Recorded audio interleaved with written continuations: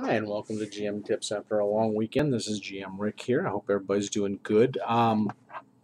Topics today, fun topic today. Going into hopefully a one-shot, it's not really a one-shot, a module with some friends on here. I'm looking forward to it with the pirate side of things. So I'm going to flavor things today on water campaigns for fantasy games like D&D and for Pathfinder 3 or Pathfinder and D&D 3.5. So, what do you need to know for a waterborne campaign? That one's a little bit more interesting. First of all, you got to get used to nautical terms and ships of probably ancient Greece up to 1800s style Victorian England. Really about probably 15s and 1600s would be the best time frame, because a lot of the advances that were in the 1800s are not going to be on a fantasy-based game ship. So keep that in mind. There's a lot of different types of ships, and one of the things I wanted to talk with you on those is the types of ships there are. So we're going to take a look at some of the ships here that there are of the different types, and I'm going to use my iPad along with this because I think this will be invaluable for you when it comes to looking up ships.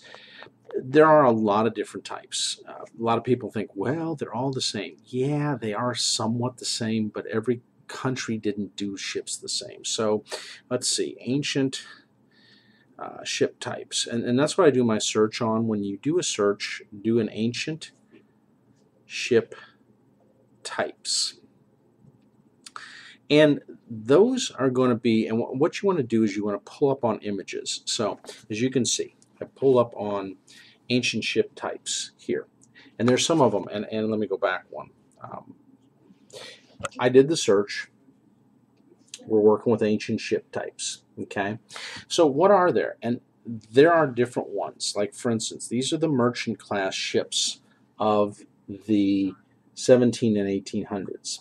Sometimes they're not ancient enough. And again, I'm going to try to zoom in some. Unfortunately, my camera doesn't do the best when I'm zooming in. But it will list under the different merchant sailing ship types what types are there. Now, I love this one for the outlines. I think this really and truly hits the different types of ships. So what kind of ships do you have on this? It starts out and you have a three-master, which is the fully rigged ship, or the ship of the line, as they call them a lot of times. You also have three-masted barks. What was the difference in them? Not a whole lot, other than how the rigging and the sails were done with the masts. That's the biggest thing between the fully rigged ship and the bark. And then you also had the barkentine. And again, the difference is, you look, the bark's in the middle at the top. The barkentine is at the full right of this screen. You can see the sails. They are just different types of sails they used. So a lot of this is the physical form of the cut ship is the same. And as you go through, what were the most famous types of ships that were used? For pirate killers, the barks and the barkentines. Large pirate ships, so say somebody captured a large ship of the line, the barks were usually the largest. Pirates, you got to remember, didn't want a heavy ship. They did not, because they didn't want to slug it out with a Royal Navy. They just did not. So in your campaigns, keep that in mind. Your pirates are not going to want to duke it out with a ship of the line. They're just not. They want to swoop in and get that merchant ship, empty the merchant ship, take the merchant ship, force press gang the crew, take them with them, and convert the ship so that, because each ship had a certain look to it.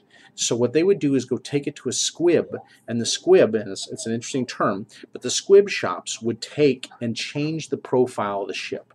And that's something that's really key when you're playing the campaigns. If the players go and capture themselves a ship and don't change it, they're going to be immediately identified as the ones that took the ship from some empire, and it's not going to go well. They also use schooners. Schooners were a faster ship. Usually a two-master or a three-master was about as big as most pirate ships were. They would use, some of them would use cutters, and caravels and sloops. Sloops were probably the most common type. Once in a while, they would get themselves a frigate. And again, what's the difference? Size of the ship and mast, and how many decks it had. And pirates normally took and had modified hidey holes in their ships. So, say your players want to start out, they want to get in a waterborne campaign and they want a pirate flavor, and they take their first ship. They're going to have to take it to a squib shop and retrofit it. And so keep that in mind as a GM. You want to set up a whole place and a whole network for them where they can go and do these things. Players, as you're playing this, keep in mind you have to think like the pirates did. Number one, they wanted to plunder. Number two, they wanted to sate their bloodthirst in some cases against certain empires or places where they were from.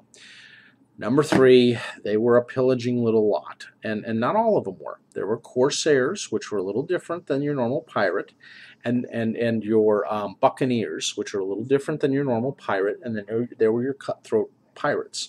So you had different types that played.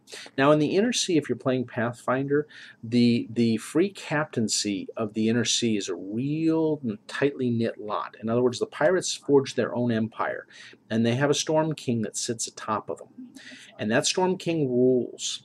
That's true of most empires, even in Faerun and other places. They had a council of captains. Why was that? So they didn't kill each other. Pirates wanted to plunder, but they would take each other down. Well, that's self-defeating in some ways. And number two, they had to come together in times of distress when like a whole Royal Navy was coming after them. So keep that in mind as you do these things. It's not always just this easy little plight that, hey, you know, we're just going to go be pirates. No, there was a lot more involved to it. And they had to find a place in a locale where they could hide a ship. You don't want your ship spotted with its mast sitting by an island. So there had to be some sort of a cove that they'd bring it into.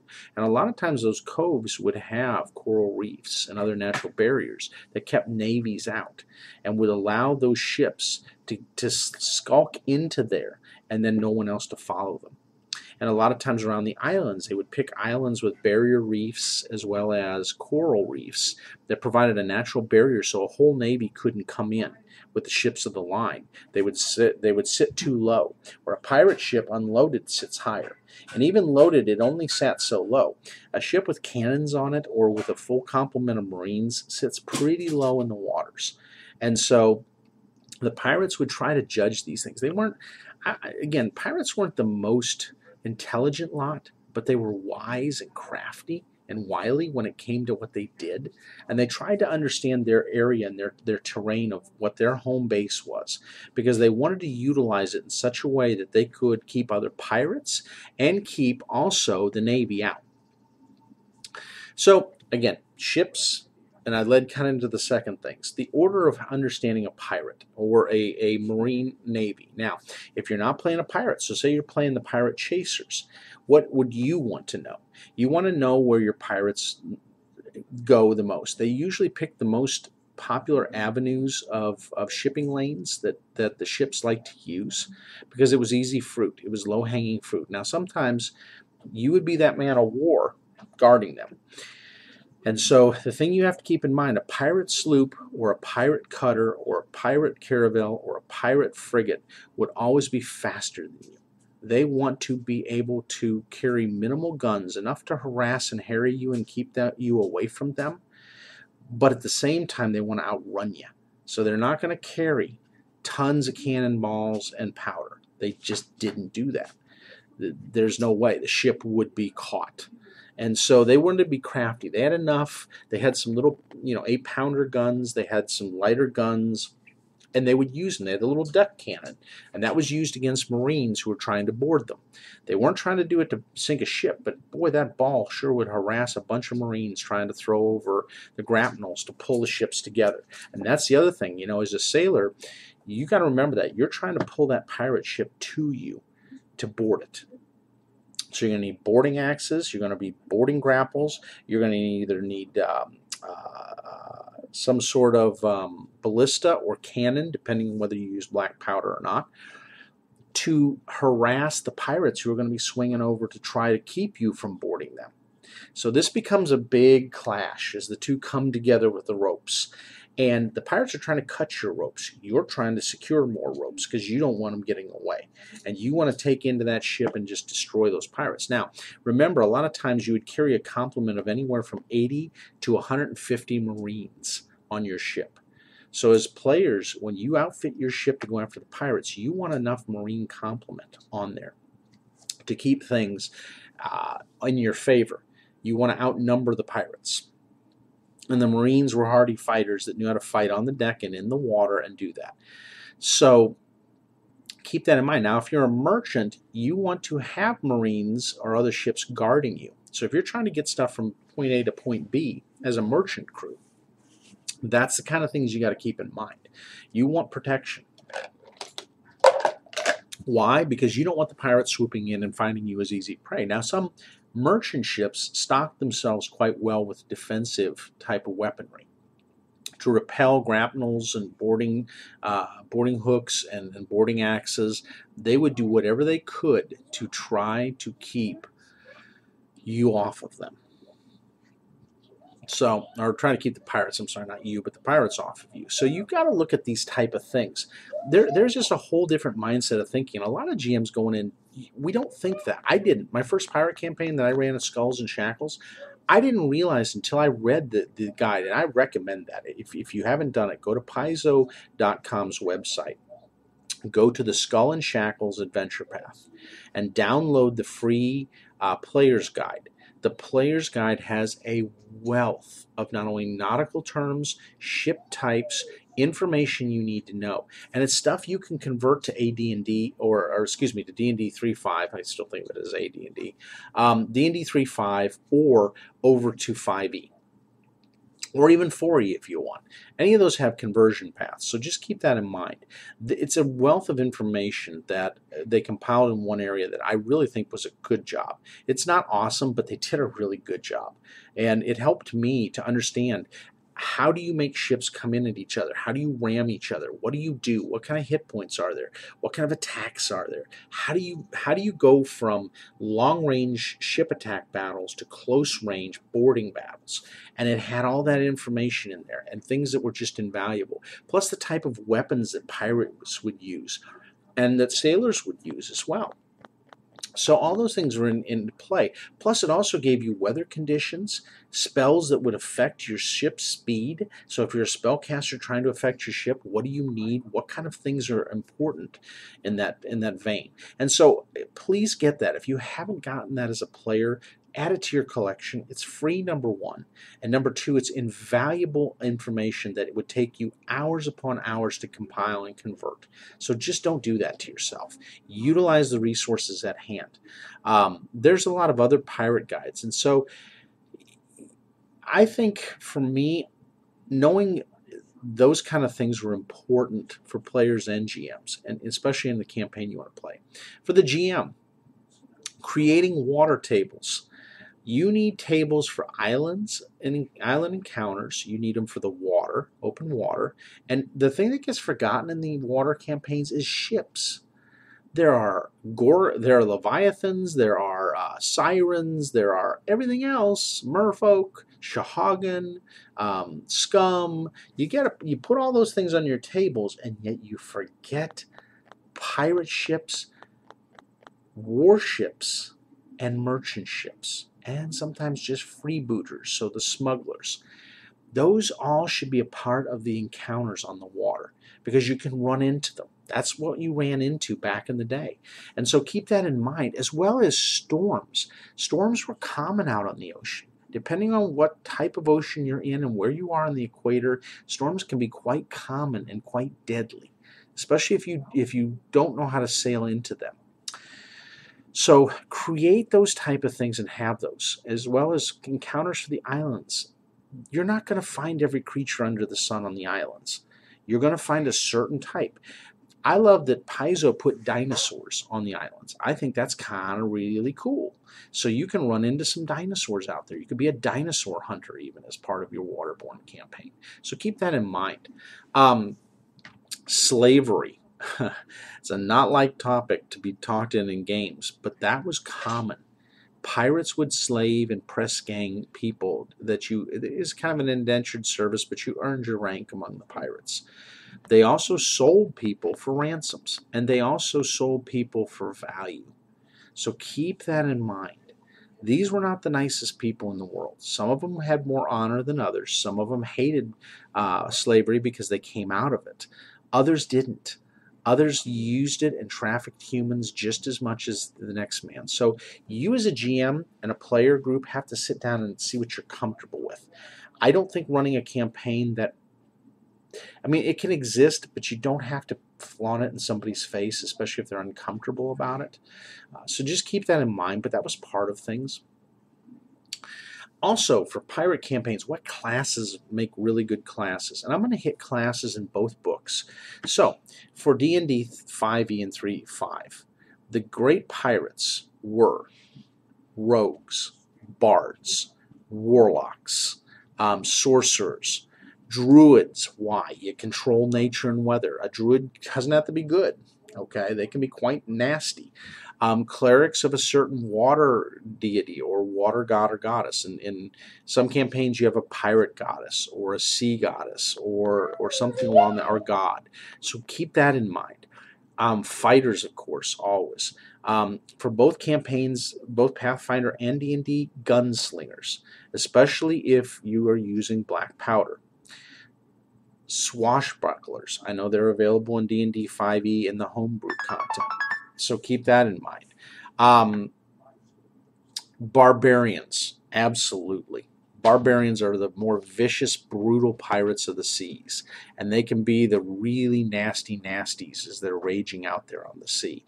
I wouldn't do monk cavaliers. Monks are too lawful in my mind to really go after that. Now, you can do them for merchants or for the Navy, absolutely. But for pirates, yeah, it's kind of dicey. Unless you're lawful evil, that's possible. But really not the most probable thing. Lawful neutral wouldn't. They're letter of the law. So you're going to be breaking the law. They're not going to want to do that.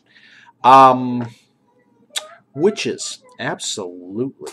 Witches can be some of the most devastating captains on the sea, or first mates, or even your spellcaster on board your ship. So that's kind of an interesting lot to work with. Those are the main ones for D&D 5e. Now, for Pathfinder, good God, where do we go? There are so many. I would do an Arcanist. An Arcanist is a great general spellcaster. A Kineticist. Kineticists, when it comes to the occult and the mental magic, they can control the elements. So absolutely, they would be something like that.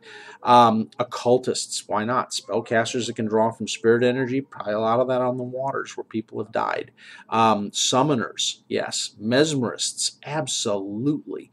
Mesmerists would hypnotize the enemy as you board them and make them do your will out of just sheer fear or trickery. Illusionists, absolutely. Illusionist, spellcaster, wizard types are great, as well as evokers. Super things. Transmuters, absolutely. They can transmute the different materials. Conjurers, same type of thing as a summoner. You can bring in creatures and work with them. Swashbucklers, heavens forbid, yes. And gunslingers, absolutely. Rogue types. There's so many archetypes you can do with the rogues for pirates and for sailors. It's beautiful. Bards, scalds. Scalds are more of for those of you not used to them, a combat-oriented bard. So they're the Nordic kind of singers that would sing in a battle and inspire. So that definitely would be there. Barbarians, absolutely. I would do them in a heartbeat. Fighters, of course. I mean, they make a lot of sense. Rangers for both campaigns. I'm sorry. Rangers make great navigators, as well as people who do the boarding and understanding an area or go to the island. So they could be a good master at arms and really smart when it comes to sailing on the seas because they understand the terrain. You can have a sea-based ranger archetype that really understands the terrain. Let's see who else. Investigators, yes, but I would do them more for the sailor side of it. Investigators are okay. Alchemists, love alchemists. They can throw bombs. They can throw different things. They're just nasty. And I had a party that went up against one that was just unbelievable fight. Let me think what else. Samurai, no, I would do that more for the Marines as I would a Cavalier or a Paladin type. Do them more for the Marines. Knights, kind of the same thing. If you have any Knight orders, same thing there. Um, Magus. Oh, a Magus is just wrecking devastation as a captain of a ship or as a boarding sergeant or second mate in the case of the pirates, or in the case of the Marines, the sergeant of the Marines, because they can infuse their weapons with magic. Just deadly, deadly, deadly. Witches available? Absolutely. I would do that. That's in both of them. Thinking through summoners. I'm just trying not to forget anybody here. Vigilantes. Absolutely, especially after pirates, but in some cases after the navies too, because some vigilantes are angry. They have a pirate captain that's a great example in the Shackles, who comes from Andoran, the city of freedom, and he was a captain with them in their navy that fought the pirates. But he lost a limb, he lost part of his leg, and they made fun of him and put him in a back position and never let him sail again. So he left and became one of their worst nightmares. He has sank more Tal'Doran ships than anyone else, single-handedly. So, yeah, they can be quite nasty. And brawlers, love the brawler class. The brawler is perfect because you can switch your fighting styles. So really great for hand-to-hand combat, as well as some other things that you can do there. So there's a litany of different classes that I could say you can do. I probably have left some out. I mean, you could do an Inquisitor or Besmara. You could do, and by the way, goddesses for Pathfinder: Besmara, Callistria. Besmara is the mother of oceans and piracy. Callistria, revenge and prostitution, and just elves in general. Caden Kaleen for a buccaneer type. He is about freeing the slaves, so Caden Kaleen makes a great god out there. Gozra, of course. Gozra, he, she, because he is a he, she, depending on the aspect of what weather it is a great seaborn goddess that could be used. Bree, maybe for inventions, yes, I could see it. Gorham, absolutely. Gorham is about war and tackling into things and is very chaotic, so absolutely. Not Desna, not Shellen. I can't really see them unless they're more for the Buccaneer type or for the ship type, the ship Marines. For the ship Marines, I would go with Irori, and I would also go with Amade. Both of them great for protecting people and really, and Abadar. Abadar is another one of civilization.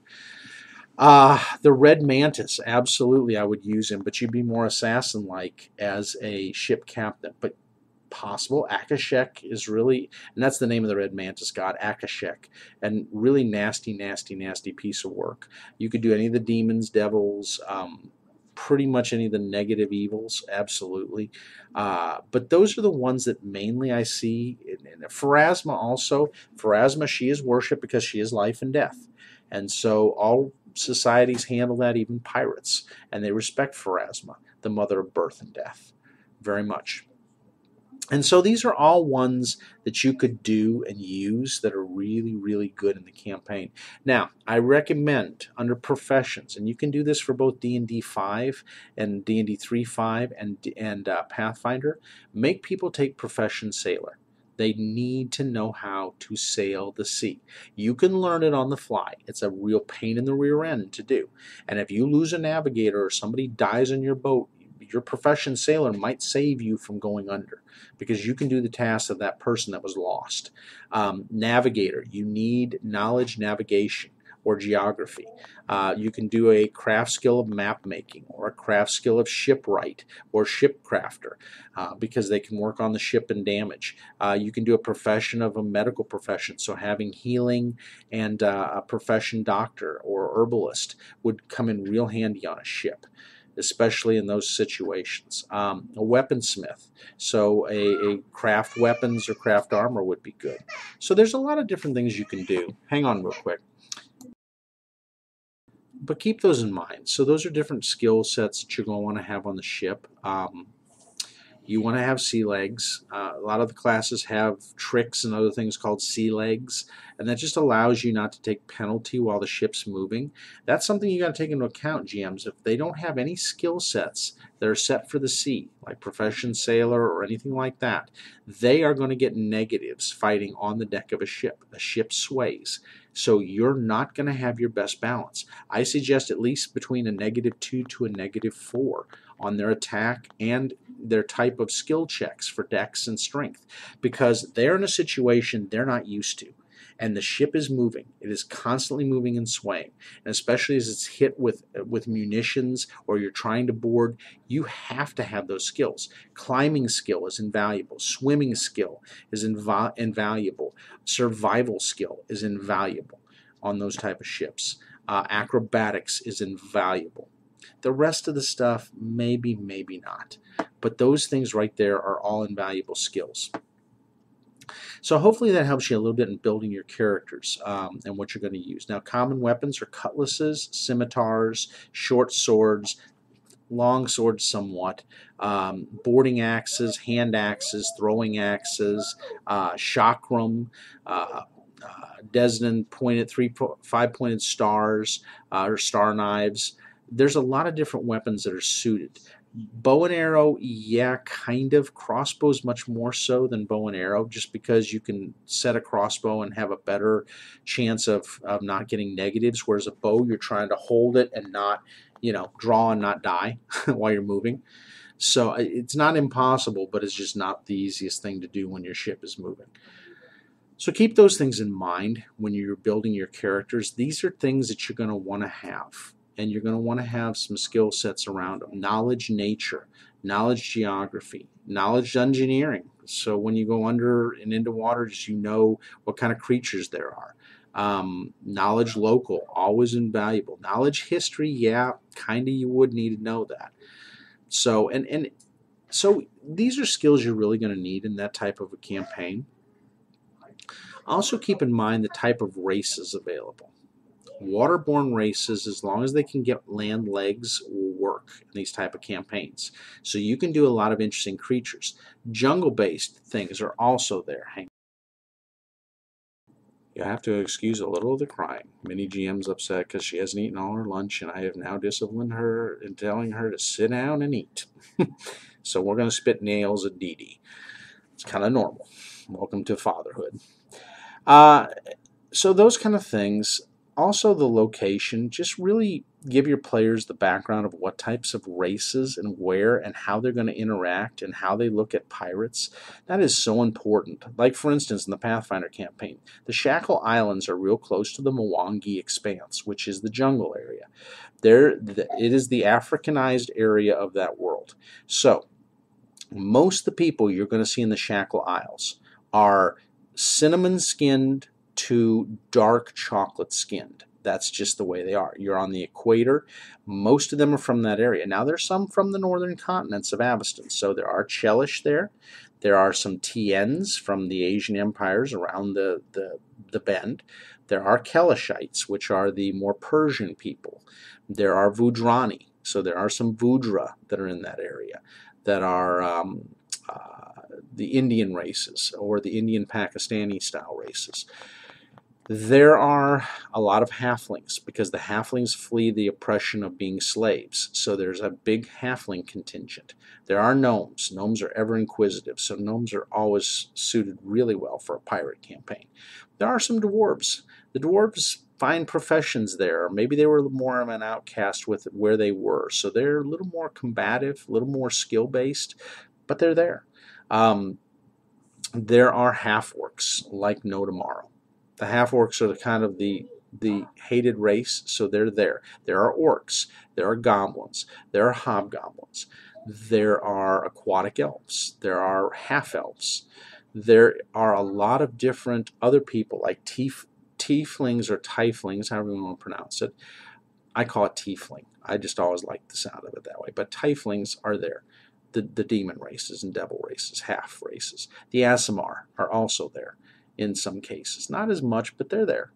And There are also some weird monster races like the Gripply, Boggards, and Lizardmen. You will find them there. The Serpent People are there. Uh, so there's a lot of different things. There's also wares and some unique wares in the Shackle Islands. There's a captain that's a werewolf, a free captain. He has a crew that's a mix of all kinds of wares, including were sharks. So yeah, they have were sharks and were crocodiles too. So guess what? You never know what you might run out to in the Shackle Isles. There are the undead, the Draugr, the dreaded Draugr are there in those areas. There are other undead that are there. There's dragons that are out in that area. So, you know, if you were converting it to 5e, there can be dragonkin that would be in that area, or dragon kind. So there are a lot of different races you can really bring in, and it makes sense to be there in those areas. Strix are another one. Strix are kind of the bird people that are out of the Chelish Empire, and they're an interesting character to have on that type of ship. So a Strix would be really, really interesting to run. Damphir, maybe the half vampires could be there. They're just not as more common. Catfolk, absolutely. You're in the jungle area, catfolk are common. Ratfolk, absolutely. They're a hardy race. They can easily survive out on a ship. Either the Tengu, which is in some of the guides, the Tengu are the bird race in ours, but there's also, I forget the name of the crow folk that are in the D&D side, but they're close to the Tengu. So the two of them are both there. They're kind of an outcast race, so there are definitely a lot of pirates that are made out of those. Just trying to think of other races. There are so many things you could run as a pirate. Merfolk, Gillmen. Gillmen, what were the Aslanti people, but they evolved to be a waterborne water guild race when their islands sank. So all those are there, and especially the landmark-wise in the Shackle Isles of Pathfinder, there's a thing called the Eye of Abendigo, and the eye was formed upon Earthfall when supposedly, quick snapshot of the history, the Aboleth, called the Veiled Masters, controlled civilization, and when the Aslanti got too rebellious and full of themselves that they could do it without them, they brought down a starstone, a very large meteor, into the world, and it destroyed and sent the world into an age of darkness. And so it just messed everything up. So from that, the Aslanti Empire was one of the areas that was sunken by it. And so the Aslant had to evolve or die, and they did. And some went to Taldor, what is today modern-day Taldor, and some became guildmen. And there are no more pure bloods, from what they say, at least. So there's a lot of places you can really base your characters from, but make sure your players know. See, as you can see, I've got some things in my mind of what's what. Also, really have a good plot. It's not just about go take this ship, go take that ship. It's a building. So for instance, with my campaigns, the free captaincy, if you want to be a pirate or a privateer, being a free captain is your license to be that on the world, and with the Shackles Isles, where the pirates are really thick as thieves. If you don't fly a known free captain flag, they have every right to sink your ship, the free captains, because you're not one of the Brotherhood, and so you're an invader, you're an outcast, and they will come after you. So keep that in mind, that's probably true in a lot of places, both on Greyhawk and on Faerun as well. You can also have air captain pirates there, and you can have them here too. On my world, on the world of the Inner Sea, there is Alkenstar, and Alkenstar has airships. Go figure. Firearms and airships.